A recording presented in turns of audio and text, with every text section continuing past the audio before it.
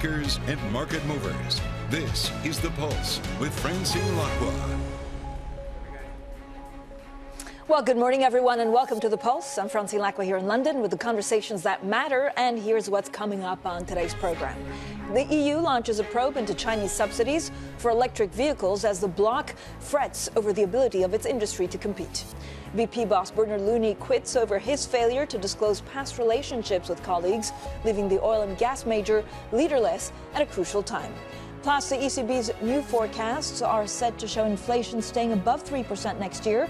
That's prompting traders to lift rate hike bets, while key U.S. CPI data comes out later today.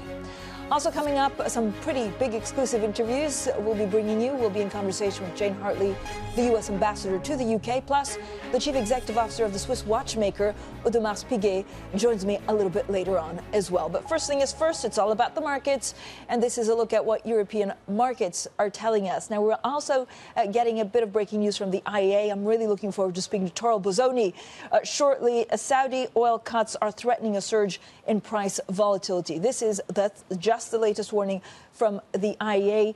In general, the other big story is, of course, traders lifting some of the bets on ECB rate hikes. They're worried that inflation will stay over 3% for longer. And then minutes ago, we just had some pretty much news that the EU is hitting China with a probe into some of the EV subsidies as the industry fears are growing over their access to funds and how they can move going forward. We're seeing across the board a lot of the European automakers gaining after that news broke. This was according to Ursula von der Leyen, the European Commission president, and she announced the probe today, saying that the global market is flooded with cheap Chinese cars. Now, two big stories that we're watching, of course, this EU investigation to Chinese subsidies for electric vehicles. Again, and the other story is a shock resignation of BP chief executive after admitting that he failed to fully disclose some past personal relationships. So let's start with Maria Tadeo on the ground for us in Brussels. Maria, I don't know whether we had an inkling, but certainly this is a huge news. Is the EU is now saying, look, there's just too many cheap Chinese companies. We're looking into subsidies. How long does this kind of investigation take?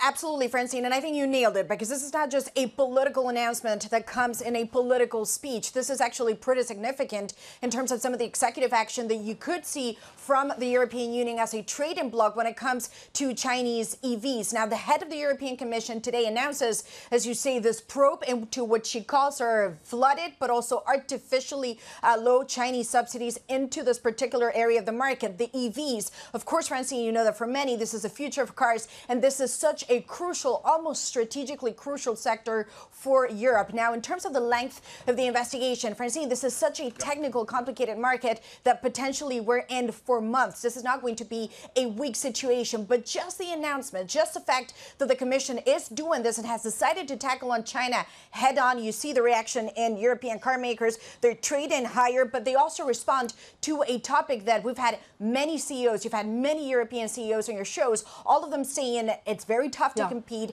We're facing multiple climate actions. All of the subsidies is complicated. Yeah, it's complicated, and there's a lot of retaliation that has happened in the past. I think just moments ago, and we're not saying this is retaliation, but actually China also said it's noticed some security incidents involving iPhone. So you go after some Chinese companies, you wonder actually the blowback from that. Maria, thank you so much, as always, for some terrific reporting on the ground. Let's also talk BP. Our Will Kennedy, who oversees all of our commodity coverage, has been knee-deep into trying to cover this story. I mean, this was, pretty shocking because it happened so fast. So the chief executive exited yesterday after a surprise announcement. What does it mean for BP's green ambitions going forward? It's a very important question to which there's no immediate answer, because BP hasn't been terribly clear on what the succession plan is. They put in the CFO as an interim CEO, but I don't think that means at all that he's necessarily he is a candidate, but the lead candidate. They will have to make clear how they're going to select a new CEO, whether that's going to be only internally, as they've traditionally done, or whether they'll cast the net more broadly and give some outline about how it will happen. But it's true to say that Bernard Looney's green transition wasn't always popular with all investors.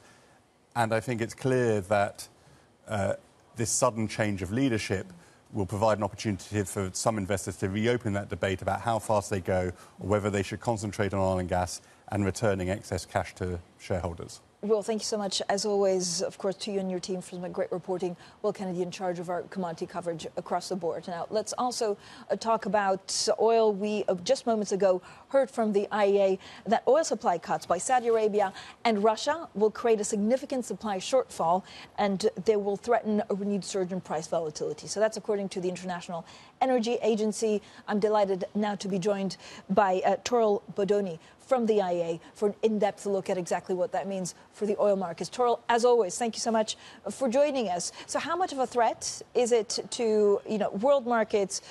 Is Saudi Arabia really now at risk of over-tightening the oil market and therefore damaging the global economy and really hurting consumers across the board? Good morning. Yes, as we write in our reports this month, and it's something that we warned for quite some time, is the market is really tightening in the second half of the year. Already in August, we saw global oil inventories falling by a massive 75 million barrels according to preliminary data. And with the extensions of the cuts by Saudi Arabia, but also Russia through the end of the year, we're seeing global oil demand overtaking supply by about 1.4 million barrels a day in the fourth quarter. So this risk tightening the market, increasing volatility. We saw price volatility at a decade low in August when prices were steady around $85. But the latest cuts, we saw prices shooting past $90. And now, as you see, around $92 for Brent. So this is something that we are concerned about given the very fragile economic situation that we're in. So, Toril, how much risk do these current prices of oil actually mean for the economy and inflation worldwide? Well, we're looking at, so prices are still lower than they were last year when just in the aftermath of Russia's invasion to Ukraine. But still, with interest rates very high and central banks looking at how to ease those, higher oil prices, energy prices in general is obviously a key factor into those considerations. So prolonged high prices risk delaying the easing of monetary policies, which could put the recovery, the economic situation at risk. Toril, we've also seen some pretty strong rebound in Iranian production, but some officials indicate that actually they've hit a ceiling. How do you see that panning out?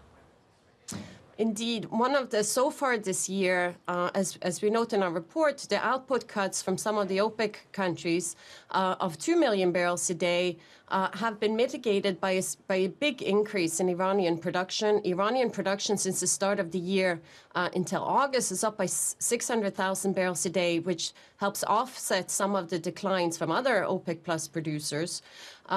For our balances, our forecast, we think that Iran can sustain this level of production if the market is there. So far, we're seeing India quite keen to snap up these discounted barrels.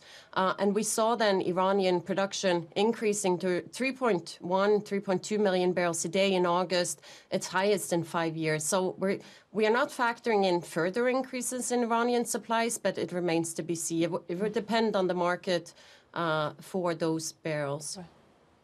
The U.S. Treasury insists that its price cap on Russia is working, but is Russia actually gaining market share?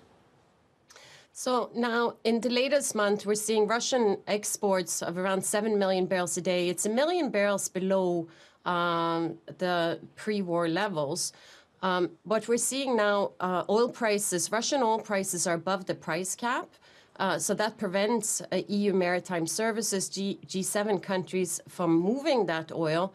But exports are holding up. We're still seeing interest from China and India, particularly. Those two countries taking up more than half of Russian oil exports. But the share has declined in recent months as the prices are now higher and the discounts for the Russian oil compared to other crude and products is narrowed, so they're looking at alternatives as well. Russian revenues are down. They increased in August, but they're still down compared to year ago levels. So we can say that the price caps are working, but now with prices above that price cap, it remains to be seen if Russia is able to continue moving the oil to markets. Toril, do you think we're headed for a diesel crisis this winter? And if yes, who will be hardest hit? It's something that we're seeing now. So oil prices, Brent or crude prices have been increasing, but we're also seeing very, very high diesel cracks. The difference between diesel prices and crude prices are near record highs, about $50 more for diesel than for crude oil, which indicates to us that refiners are struggling to keep up with demand growth, especially for jet kerosene, which is competing with diesel from refineries. On principle, there's enough capacity to meet the demand, but it will depend on China's exports in months to come. We saw Chinese refineries get new export quotas last month. That might help some. It will depend also on the winter weather, how much diesel and heating oil will be used for heating in this winter. But we're seeing now that refineries are struggling to keep up with the very uneven growth in demand, especially for distillates. So we're at risk of seeing continued tightness in the market, especially for distillates coming into the winter months. Toril, one of our main stories today is, of course, the exit of the BP chief executive, and frankly, a lot of questions on whether they'll be, continuing with their green efforts. Do you also see an earlier peak in oil demand than previously, and if so, when? Yes, as we noted in our medium-term outlook that was published just some months ago, and as our executive director said yesterday, we're seeing not only a peak in oil demand this decade, so towards the end of the decade, but we're seeing a peak in demand for all fossil fuels for the first time. So gas, coal, and oil, all set to peak this decade. It's really the significant increase in clean energy technology deployment, solar PV, offshore wind coming up, but also the surge in electric vehicles that we've seen, in particular in China, but also in the European Union and the United States. So now we have moved this peak forward to towards the end of this decade, but that doesn't mean that we're on track to meet our net zero by 2050 targets. So more efforts will be needed to get on track with those goals. Toril, as always, thank you so much for joining us. Toril Bosoni, there, head of the oil market division at the IEA. Coming up, ARM expects to price its IPO at the top end of its range or even higher. So we'll bring you the details. This is Bloomberg.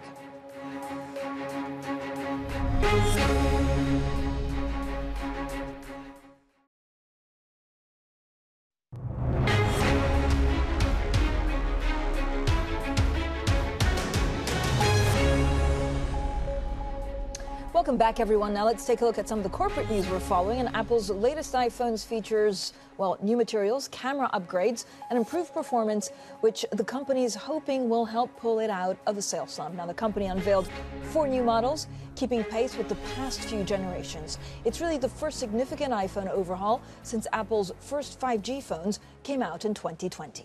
Now, Apple boosted the price of one model, the top-end Pro Max, while leaving the prices of the other 3 new versions unchanged. It's also reported that ARM will only accept the top end of its $47 to $51 a share range or more after reviewing investor commitments yesterday. Now, according to Reuters, the British chip designer owned by SoftBank decided against publishing a revised price range. The offer is actually already oversubscribed by more than 10 times. Shares, a reminder, start trading on the Nasdaq tomorrow. And finally, Birkenstock has filed for an IPO. That's another sign of the attraction that U.S. equity markets hold for European firms seeking a valuation uplift. Now, the German footwear maker, whose iconic sandals are worn by hippies and preppies alike and celebrities, will continue to be controlled by the private equity firm L. Catterton. Now, coming up, the U.S. and U.K.'s so-called special relationship. We discuss Russia's war in Ukraine, the West's policy towards China, and all of that is with the ambassador to the U.K., Jane Hartley. That's exclusive, and that's coming up next.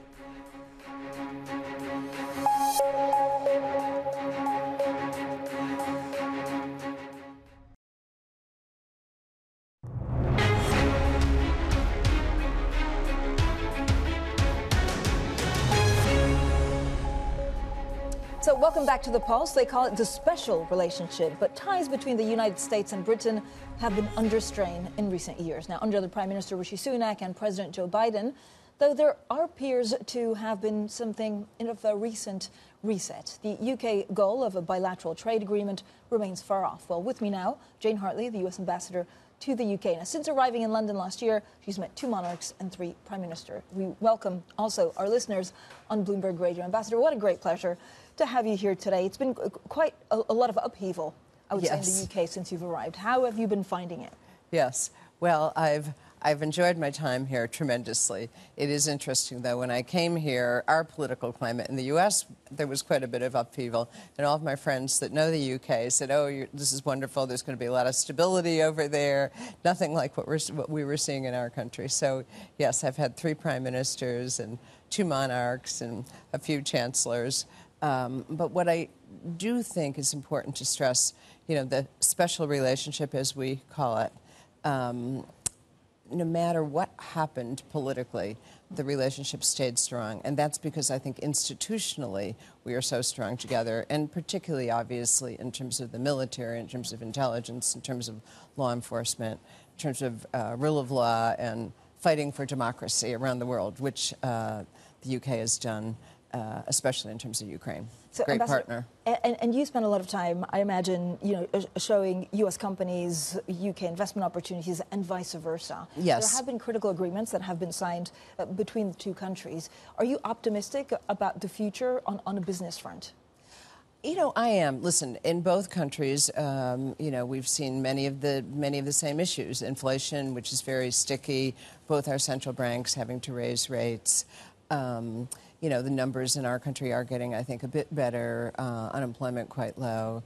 Here, there may be a slight lag. But overall, I think the investment climate, when you talk to CEOs that come through here, which I do often, in terms of the long term, they look at the UK as a great investment place.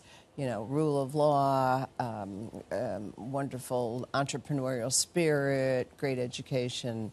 So I think in the long term, you would still have to put UK at the top of the list. I mean, there's quite a lot in terms of agreements on critical minerals, on defense. And does it actually end up in a trade agreement between the US and the UK? I don't know. I mean, I do think there's a huge amount of support in Washington and even on the Hill, where there have been problems with trade in the past for UK. I think that maybe, given the time frame of the political calendar, probably more in our country, to be honest with you, if you were asking me my advice, I would look for smaller things as opposed to a grand trade deal, because we're going to run out of time. But I do think there are many things, and there have been many meetings that have been positive, especially on small business, professional accreditation, things like that. So I think, especially given the strength of the service sector here, I think there's a lot that we could do. Is the UK government listening to US businesses that want to either increase their investment here or have more of a footfall? Yes, I think so. I mean, I think, I don't, the CEOs I know that come through, have a pretty good relationship with the government here. What do you spend most of your time doing? I mean, we've all seen The Diplomat, so I know you're I mean, I don't think you're in the running for a vice president, but it's quite a fascinating life. Well, yeah, those that see The Diplomat, my security would not allow me to go out and have a fight with my husband in the garden, nor would they allow my husband to steal a police car or whatever it was. Most of my time are it's the key issues. Obviously, the number one issue is Ukraine. Yeah. The UK has been a fantastic partner in that. And it's been very important to us. In many cases, even led the way on tanks and things like that. So we spent a lot of time on that. Climate, where the UK has also been a real positive. I was just with President Biden when he was up with the King, his first official meeting with the King at Windsor, where there was a big meeting on climate finance and getting private sector companies from both our countries there to commit. Very positive outcome. Grant Shapps and John Kerry were very involved and both did a great job. Is it very significant that Rishi Sunak is not going to UNGA next week? No, I mean, I don't think so. I think, listen, everybody has to look at their own priorities. He just came back from G20. There's a lot going on domestically. I don't think it's a huge issue, but, it's also not my... He has his own scheduling office in number 10. It's up for them to decide. And he's focusing a lot, of course, on AI. And there's a big summit. Yes. It's really created a buzz, right, about whether the UK can be this AI hub. Yeah. Do you know, again, how much commitment the US will do that, or is to this AI summit, or is it a bit too soon? Well, I know there's an AI conference. I don't have the exact dates. I think end of October, beginning of November. We're very interested in it. And when the Prime Minister was over with the President talking for the Atlantic Declaration, AI came up quite often. We want to be involved with the UK. We think, and we're very interested. We're going to send a high-level representative to this conference. We don't know yet who that will be, but what we want to talk about is also not just the negative of AI, but the positive. What AI can do in education, what AI can do in health, things like that. So there's much that can be done, but we should be discussing it globally. Ambassador, thank you so much. We'll continue the conversation with Ambassador Jane Hartley in just a moment. We'll focus on foreign policy shortly. This is Bloomberg.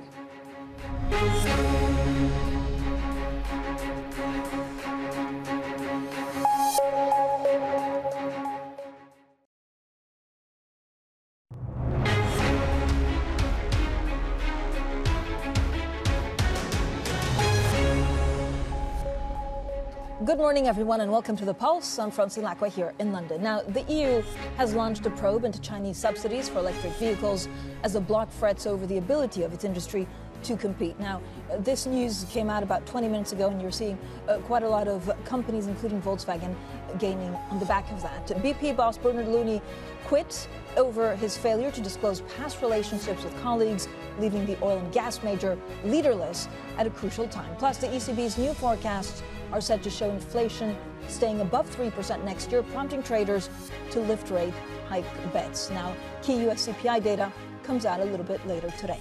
But first, let's also continue the conversation with Jane Hartley, the US ambassador to the UK. And Ambassador Hartley, thank you so much for staying with us. We had a good conversation about the UK and the US and this special relationship. If you look at foreign policy across the world, there are many experts trying to understand what this meeting between Vladimir Putin and the leader of North Korea means for security around the world.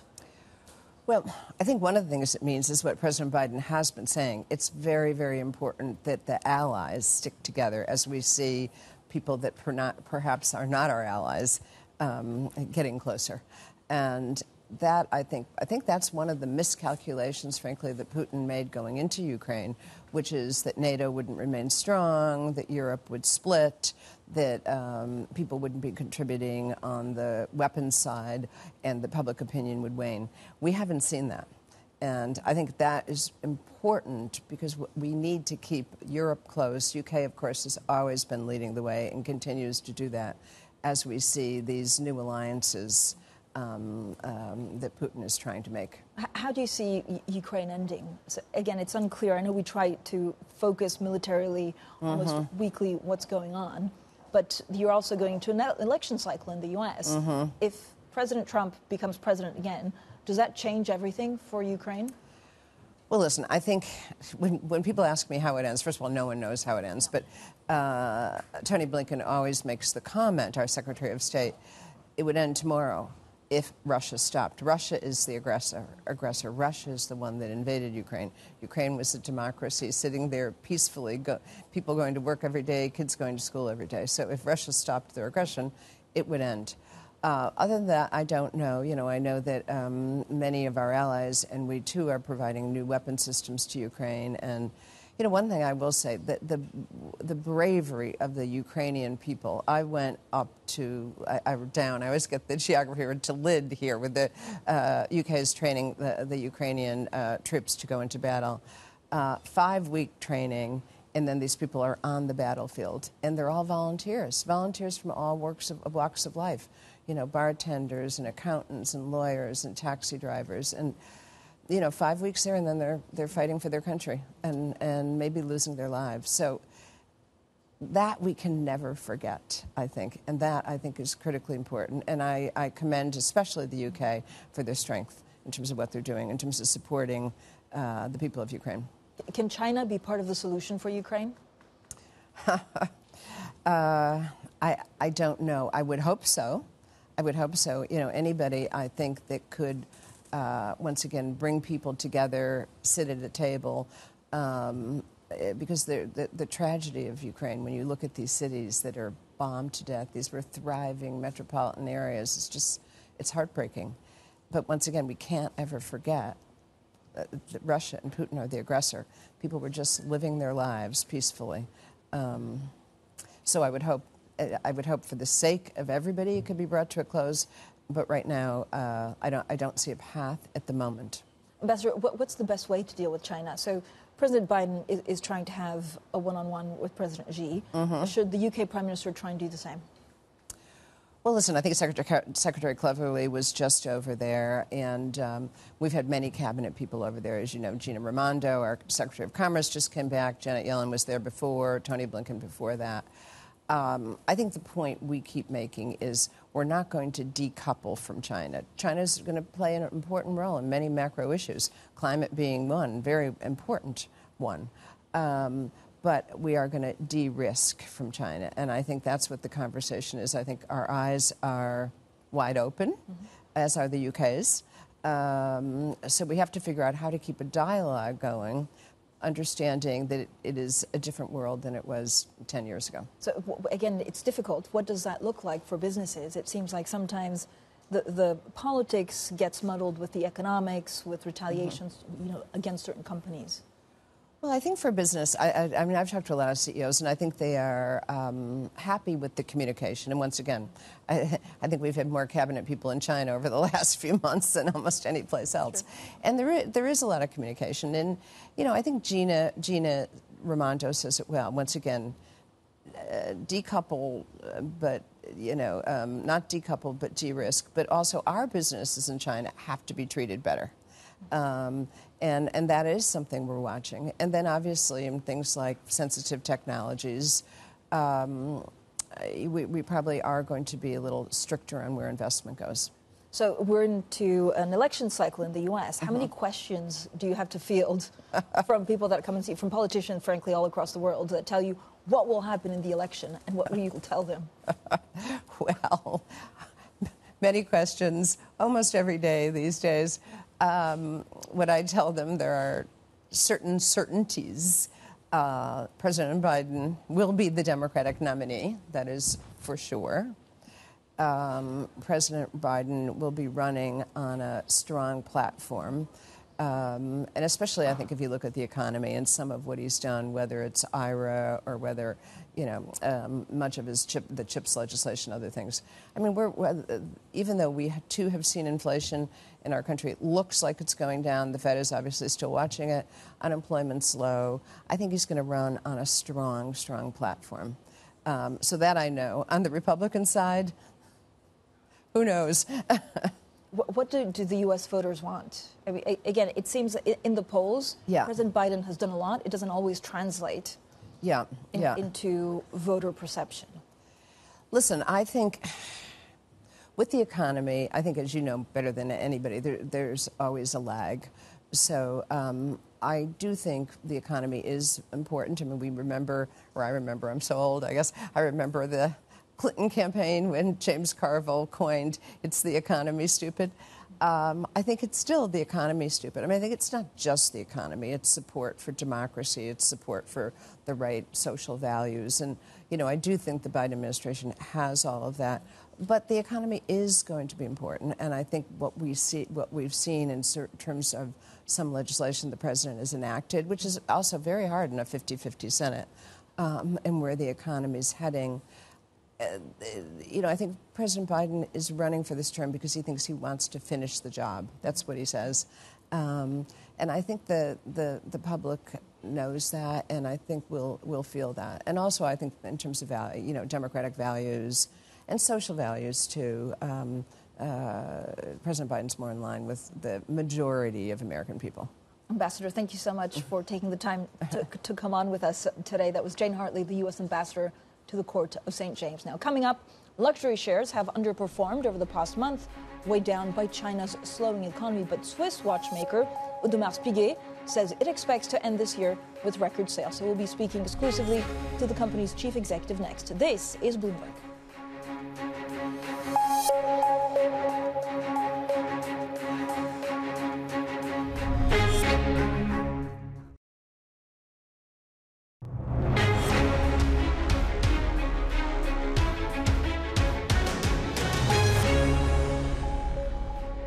Welcome back to the Pulse, everyone. Now, Audermars Piguet says sales are headed for another record this year, with demand staying strong. A member of what's known as the Holy Trinity of Swiss watchmakers, which includes Patek Philippe and Vacheron Constantin, the average price for an Audermars Piguet timepiece is about 50,000 euros. Now, the chief executive officer, Francois-Henry Bennahmias, a former professional golfer as well, has spent 30 years at the firm, a decade of which he was chief executive. Now, another record sales result would cap that run as he looks to step down at the end of the year. And he joins me now. Thank you for joining us. I mean, you're kind of going from strength to strength in terms of the luxury, the luxury watchmaking industry. Have you seen any difference in price points, in demand, in the type of models that people want since last year? First of all, I think that over the last 20 years, what we've seen is a change in education about watchmaking. If in New York in 2000, I would have asked someone in the streets, on Madison Avenue, what would the price of an expensive watch, people might have said 1,000 or 2,000. Yeah. Today, if you ask the same question 20 years later, people would say $500,000 or $1 million. So there has been a lot of education towards watchmaking. Mm-hmm. And today, because of that, people are getting more and more involved and want to get things done for themselves. Which is quite strange. I mean, you look, some of the Apple Watches and things like that are really taking over our lives. So do you see it bifurcating? The ones that really love these beautiful timepieces and frankly can also afford them will buy more and more. And that is what drives demand going forward. So the funny thing is, when the Apple Watch came out, the press worldwide came to us and said, you guys are dying, correct? Apple is taking over. You're dead. Die right now. And wait, when was this? That was, 2006, 2007 when it came out? Yeah. The funny thing is, what we saw coming, it's a generation that was never supposed to either wear a watch or that would wear a smartwatch. The younger generation came to the understanding of that watchmaking was pretty much cool, yeah. And they started to educate the parents and brought them to our world. So the funny thing is, we've seen a rise and an arrival of a young clientele towards fine watchmaking in the last 5-6 years that has changed the game completely. And that is a great open door for the future. So you're still a small, very high-end, right, luxury watchmaker. You're increasing production. Is there a sweet spot where you worry that if you increase too much, then you become, I guess, too available? Okay, so let's look at it with a number. It's 50,000 watches. So this year it's going to be 52,000 watches. Next year it's going to be 53,000 watches. We are not playing with production. We have our constraints. We cannot just, overnight we're going to increase by 10,000 watches. And it wouldn't make any sense. So we've made a very serious point of keeping and staying true to who we are and making the watches the same way we are making them years and years ago. So we'll never be able to go crazy numbers.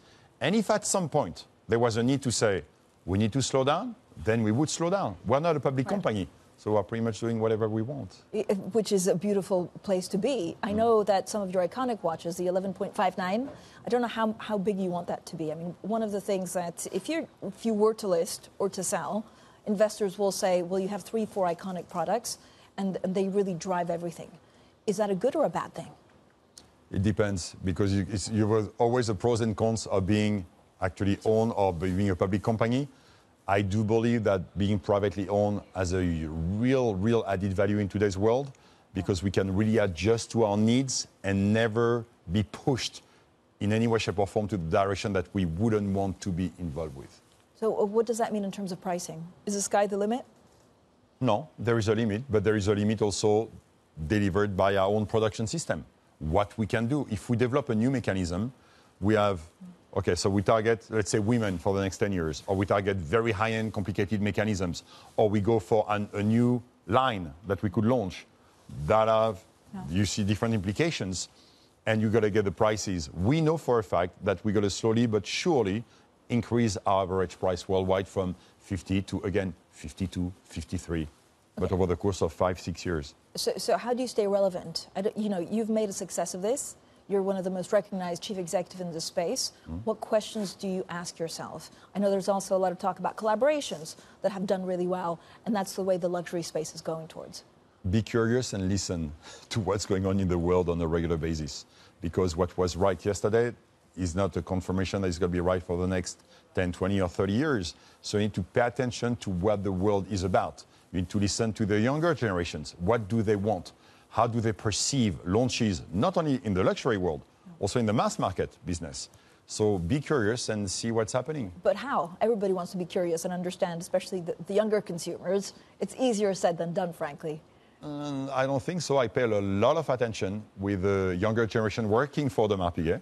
So I'm being told by them a lot of things, by my own kids, but also when I go outside to the people who are working with our clients sometimes, who could be athletes, they could be contemporary art people, they could be people from the world of sports, and we take a lot of things from them. What would be your dream collaboration that you haven't managed? I won't tell you this. What do you think? You're going to get me to tell you everything today? It's just between us. No, it's not. No one else is Yeah, listening. good luck with that. Give me a sense of what the main challenge actually for your successor is at Audermars. The main challenge is to keep building on what we've built, which is not such a challenge because we are not running the business by hit and runs. It's very stable. I mean, when I came to Audermars Piguet in 1994, the brand was doing less than 100 million in revenue. So yes, over the course of 29 years, it has evolved a lot. But as I said, we're still in Le Brassus. We still make a very small amount of watches for the world. We still use very high-skilled watchmakers, men and women. And we have a plan to stay that way for the many, many years to come. There is no diversification planned. We're not going to different fields. So it's pretty much a challenge, but not a tough one in that respect. But what's the section of tomorrow? So I know it's the young kids, but is it women or women buying more of their watches? I would say women. Women is the next big thing because watchmaking as a perception is men, with the exception of a few companies, but it's pretty much men. And we start to see also a rise of women coming to watchmaking and say, I love mechanism, I love these complicated things. And this is where we have to do a lot of things because we've basically didn't pay as much attention as we should have. I feel like this was maybe what jewelry in general went through, like maybe 10 years ago, right? And also more women buy for themselves. Mm-hmm. Do you sell to women differently? Do you do to men? It depends. You know, you cannot check those boxes, categorize this way because it's not one size fits all, and it depends really. But to give you an example, too many times when a couple comes to a store, and if it's for the men, we won't actually do anything with the woman, which is a big mistake. So this is my theory of the dead bodies, and you need to basically bring them into our world by doing what, for example? Oh, we just got that new thing. Give me your advice. I need your help. Are we on the right direction? Just by saying this could help actually open the doors of a discussion. And what we are seeing is this is coming unexpected somehow. We not always plan the success. Francois, what do you think makes your success? So is it, you know, I know you said in the past that the bonne humeur is important in the office. Is it leadership, your style of leadership, or is it ideas? It's a mix of everything because when you are successful today, it comes from different angles. But I always say we are a very serious brand, but we don't take ourselves seriously.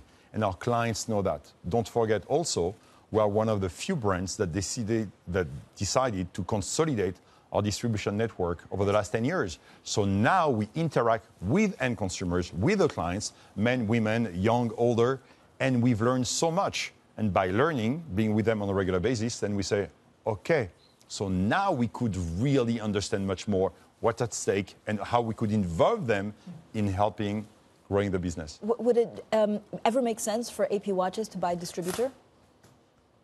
Not at all. You are referring to something that happened recently in our category? I mean, there's certainly been some M&A. Sure. Right? And I don't know whether that changes anything for AP. Us, no, because we've already pretty much consolidated our entire distribution network.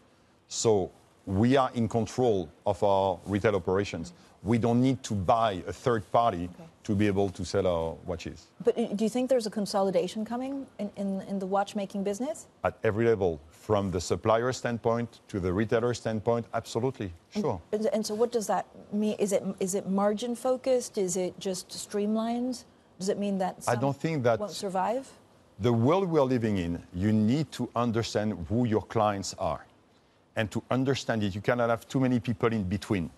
You really need to get access to that. And not just for pure data, is really to be able to know, are we doing good? Are we doing bad? What do we have to correct? What do we have to adjust? You will never get those informations if you have some people in between. So to go directly from the bench of the watchmaker to the end consumer is the best possible school to learn of what's going to come next. What are you doing next? That's a good question. Thank you for asking. Anything else? So you'll come back and tell me next time. Francois, thank you so much. You're welcome. Unless you want to tell me breaking news now.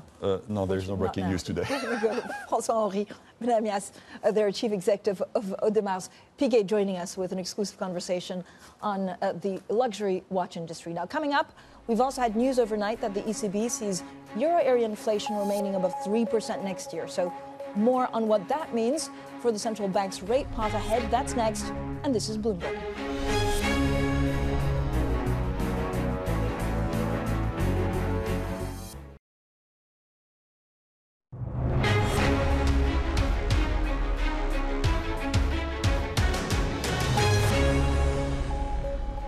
Welcome back, everyone. So U.S. CPI data due later today, the ECB's decision tomorrow. So let's get more with our markets reporter, Valerie Teitel. So, Val, how could the ECB's inflation forecast actually play into tomorrow's meeting?